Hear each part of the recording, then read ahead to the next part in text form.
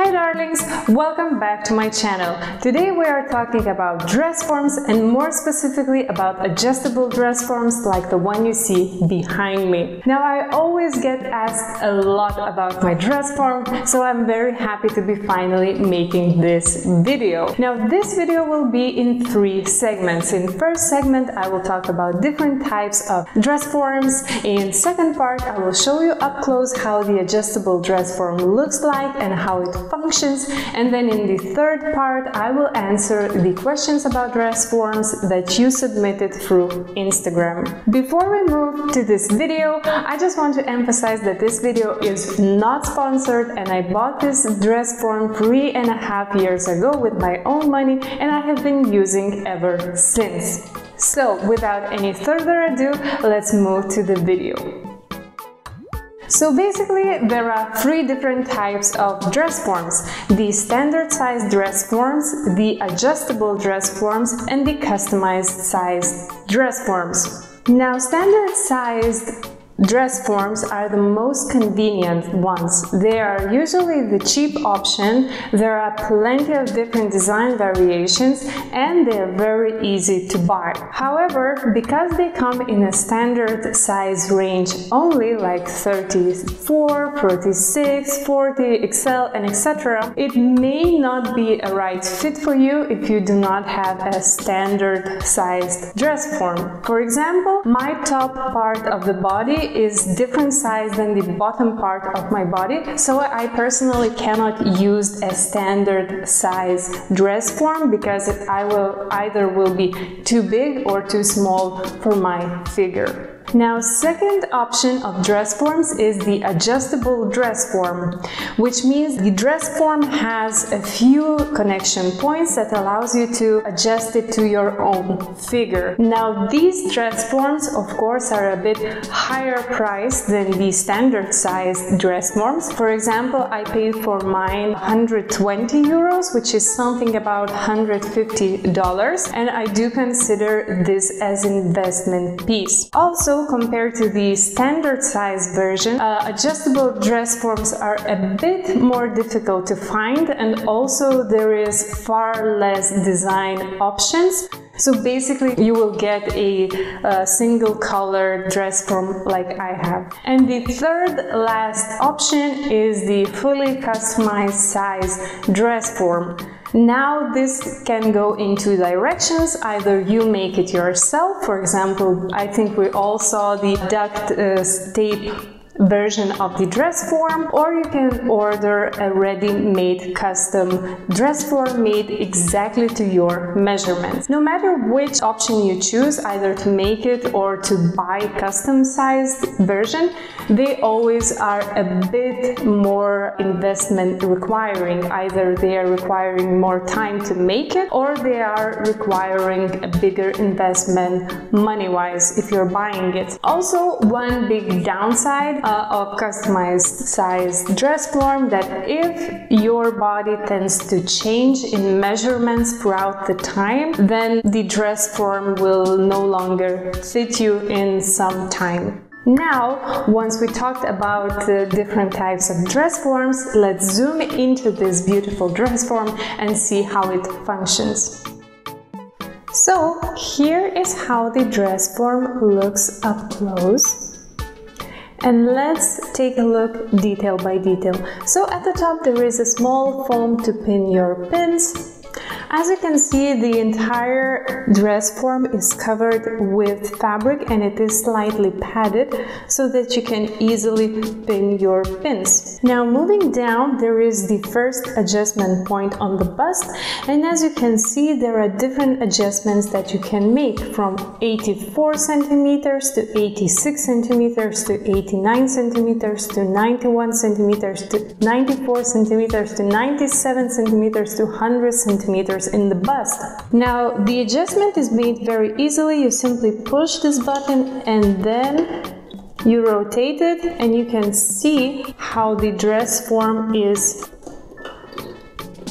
spreading out. Now on the bust area there are in total 4 adjustment pieces like this one. So to get to the desired side, you have to adjust every rotational part to the desired measure like this. Now moving to the torso area has two adjustment points. The first is, as we saw in the bust area, there is again this rotational item where you can adjust to different measurements from 64 centimeters to 80 centimeters in the width. Again, 4 adjustment clocks here. And one more additional point that you can adjust is this area right here. So as you can see, mine is a bit opened up by about 3 centimeters, or you can adjust it and push it back so that the torso area is shorter, or you can push it down to make the torso area longer. So the torso adjustment is made from the inside of the dress form. It's very easy to do, but it's very difficult to showcase on the video, so I hope you will just trust my word. And now we're moving to the hip area. Again, 4 different rotational points where you can adjust the hip width from 86 centimeters to 102 centimeters. Now the stand has the adjustability in height, so you can either push it down or push it up and make the dress form either higher or lower. And at the bottom we see this little thing which is dedicated to marking the hemline. However, I personally have never used this item. So here is how the dress form looks like. So now, once we saw how the dress form looks like up close, it's time to answer your questions that you submitted through Instagram. So the first question, do you need one at all for home sewing?